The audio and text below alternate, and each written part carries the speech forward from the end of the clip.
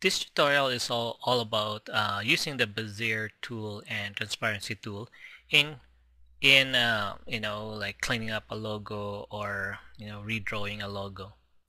Okay, I have the Apple logo here, and if you look at it, this is it's a sharp logo because it's a vector logo.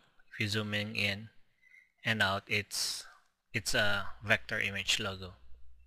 Now I started with a low resolution logo, which is this one, and I traced or redraw the whole shape and then did some transparency and some using the Bezier tool for redrawing the whole thing.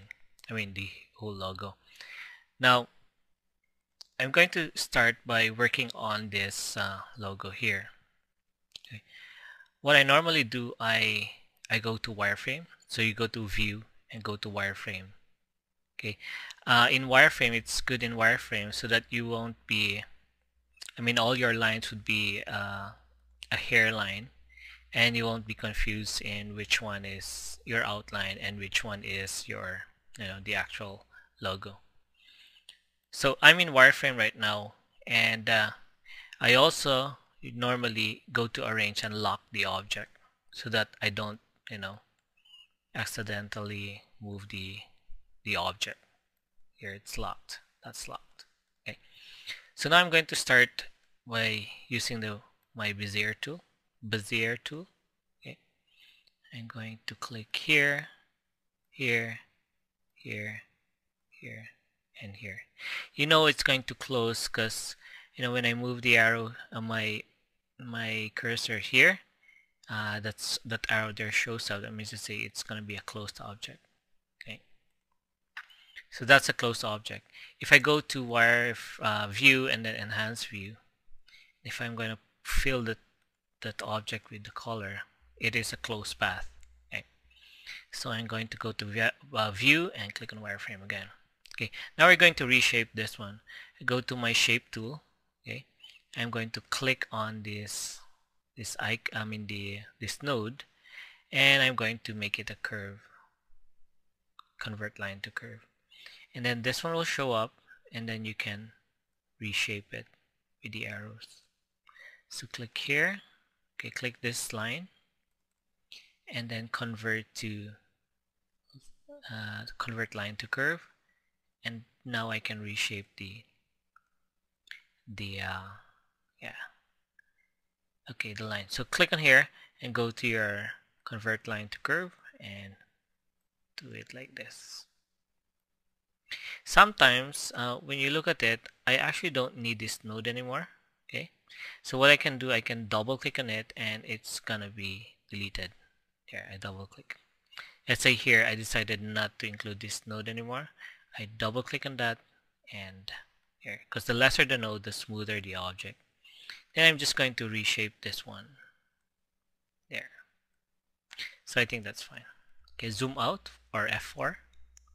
Okay, now we'll work on the actual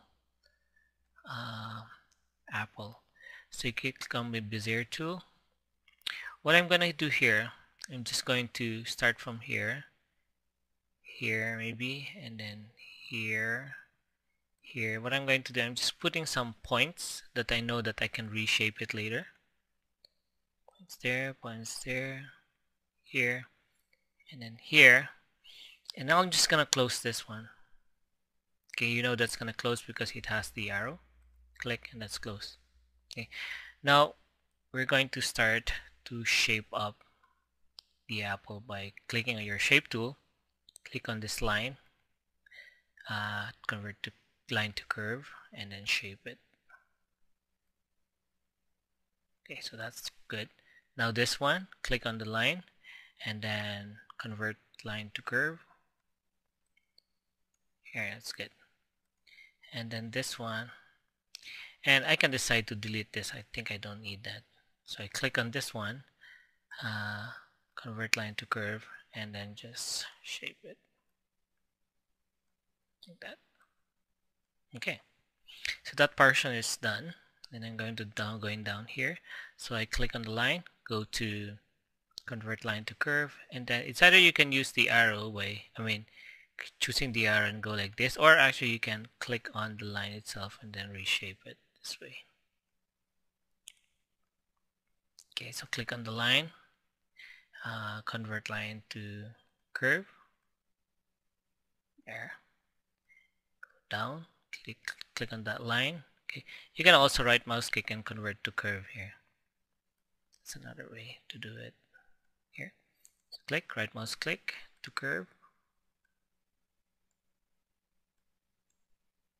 Click on the line, right mouse click to curve.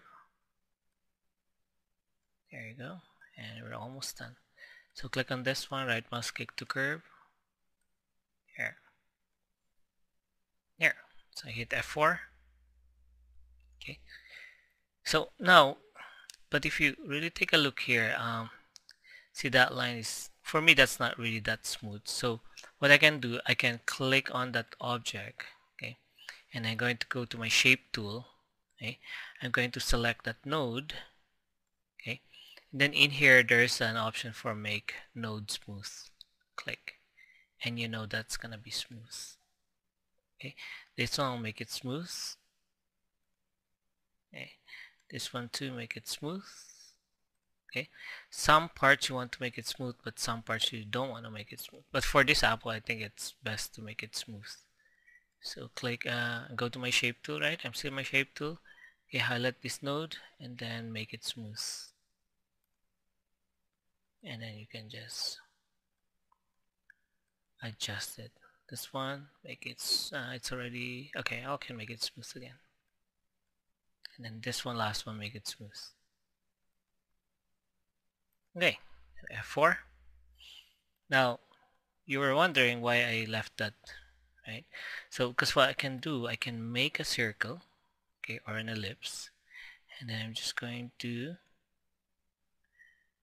go that way. That's fine. I can adjust it a little bit, okay, because what I need is just this shape here. Okay, so I go to my smart tool or smart fill tool and click. Okay, and actually I go to my enhance view. Okay, let's do that again. I'm gonna go delete this one first. Okay, so what I did is I went to my enhance view. Okay, so you go to your smart fill and click here. Okay, doesn't matter about the fill because we're gonna do, and then we can delete this one, and we can also delete this line, and we can go to arrange, unlock the object, which is the, you know, the tracing image, which is this one, and you can also delete that too. Okay, so we got the basic shapes already. Just gonna make it black, and I can remove the outline. So you go to your outline tool and then click on none. Second outline.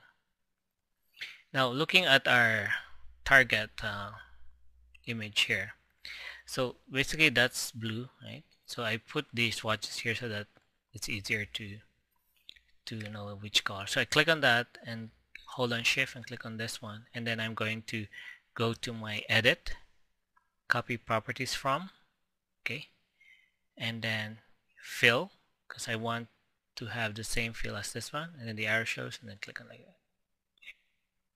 Another way to do it too, hit on Control Z to do it, okay, is to go to your eyedropper tool, click on that, and then sample the color, which is this one. Sample that color, so click on that color. You know it's already sampled because in here, in the status bar, it says that the color is the same now. And then you go to your object to fill it, and then hold on shift and fill it with that color. Hold on shift, fill that color. Okay, so I'm good. Now in here, if you really take a look or closely here, there's like a contour going inside, right? So you're gonna use the contour tool. So you click on the okay, this apple, this object, and then you go to your interactive contour tool.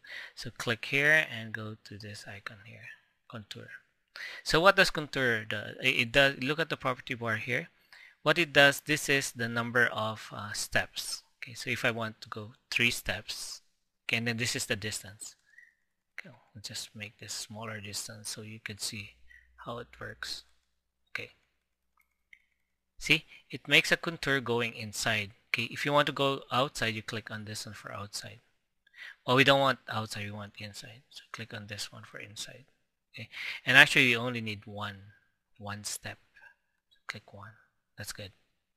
But if we compare here, that's still, this one's still too thick, so you just lessen the offset by clicking on this arrow here, and there. I think that's fine. Okay, and then F4. Now what I'm going to do is I'm going to go to my arrange, and I'm going to break apart the contour. Okay, because it's grouped together right now. So break apart, break contour apart, click. And now if I move that one, see, those are two objects now. Okay, and it's not joined together. So I click on undo. Okay, so I got this one, and you notice this one, it's white. Just gonna move that. Okay, it's white. So I click on this one and make it white, fill it with white, and I'm going to go to my transparency tool, which is this tool here. I click and drag going up, and then I can adjust the transparency by moving the slider and moving this up too. Okay, so it's shaping up now. Okay. Now this one, okay, look at this one here. So actually this is shape. Okay, what I'm going to do is I'm going to make a Bezier tool from here and from here. Okay, and I'm going to go to my shape tool. I click on this line here. You know it's selected because it has that, you know, that dot there, and then you go to curve, convert line to curve, and then I'll just going to shape it same as the thing over here. Okay, I think that is good enough. Okay, now since this one is a contour, I'm just going to move that. That's a contour, right? So that's an object. Undo. What I can do, I can go to my smart fill tool and fill just this object here. There. Okay, and then I can delete this one, and also I can click on this. It has an outline. I don't want an outline. You go to your tool and click on none, no outline, and I'll make that white. Okay, and I'm going to put transparency on it, same as the one in the bottom, and then click and drag going up or going down. Depends upon the effect you want. Okay, sorry, but I noticed this one is white. Actually I have to choose this one, but anyway, you can still change the fill, because right now it's white. Going here, looking at here, it's white. I have to make it feel like this, right? So I go to my eyedropper tool, click on this one, and change the color, so that's the one. And I'm just gonna move on to the center of this object, and then hold on shift and click there. Then I can just adjust the transparency by going to my transparency tool, and I can just go like this. Okay, now going back to the target object here, there are two objects, so 1 and 2, right? So what I did there, I click on the object, this is the object, and then you can duplicate. You go edit and then duplicate, or Control D. Okay, so those are two objects now. I'm going to make, like, Control D is duplicate. I'm going to make this smaller. Okay, and then I'm just going to make it over there. There. Okay, and then I'm going to change the transparency. So click on it and transparent. I'm just going to adjust the transparency.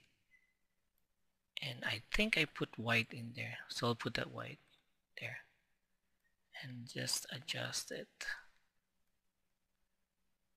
there. Okay.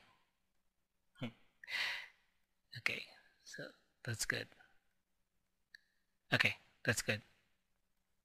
Okay, not really copying exactly, but very close. Okay, so So we're done with that one. And then we're just going to do this leaf here. Okay, so the leaf, look at this one, zooming in here. So what I did here, Control D or plus sign your keyboard. So just going to go duplicate here. Okay, I got this one. Okay, I'm gonna make it gray. I'm gonna make it smaller. Smaller some more. Okay, bigger. Okay, I think I'm gonna distort it a little bit. So I go to my shape tool and I'm gonna move this going this way. Okay, and I think that's fine. Now I click on white. Okay, and then I'll go to my transparency here, click and drag there. Okay, F4, there you go. So now that's the Apple logo.